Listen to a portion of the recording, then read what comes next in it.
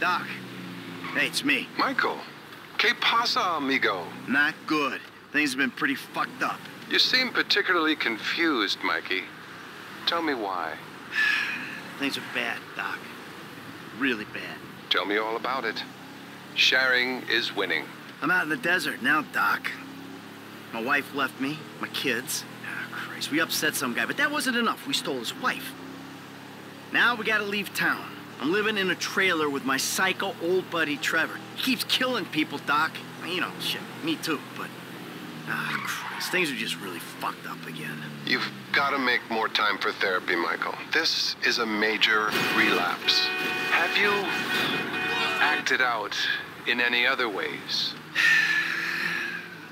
Sometimes I'm fine, Doc, and sometimes I'm a fucking maniac. It's like I'm two different people, and I don't like either one of them. I think split personality is the least of your problems. You're deranged. I really just want to be happy, Doc. That's so bad? Okay. Anything else? What about sex, Michael? I'm doing well, Doc, in that regard. Nothing to report, not one single thing. That's great, Michael.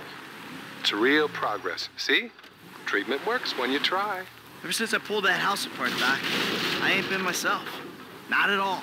The thing is, Michael, you know me. I'm not a sugarcoater or a scriptwriter. I mean, we tried a full range of pharmaceutical solutions a couple of years ago, and that went nowhere we want to go back to. Agreed? Agreed. I ain't doing that again.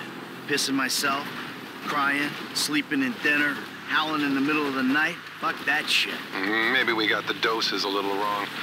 You're going to have to get yourself under control. Listen, next time we meet, perhaps we should meet back at my office. But, I'm sorry. I'm afraid face-to-face sessions have got a little more expensive. I thought you said phone sessions were more expensive. Well, they were, but I realized that wasn't fair, so I raised the price on face-to-face. I'm sure you understand, and if you don't, maybe you should. Be well.